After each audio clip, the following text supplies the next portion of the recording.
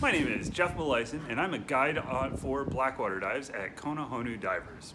2 weeks ago, I had just put the last of my guests on the ladder on their way out when I was about to exit myself and looked up and saw a cookie cutter shark just hovering there in the water right in front of me.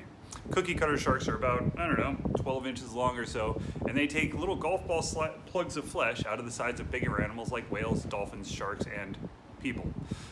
So I saw this thing staring back at me, and I thought, well, I need to get a camera out. So I started fiddling with my camera when it swam straight at me pretty fast. I had just enough time to kind of knock it out of the way, which kind of made it realize, well, I need to just start swimming. So I swam with it for the rest of the dive and got a few photos and calmly climbed out.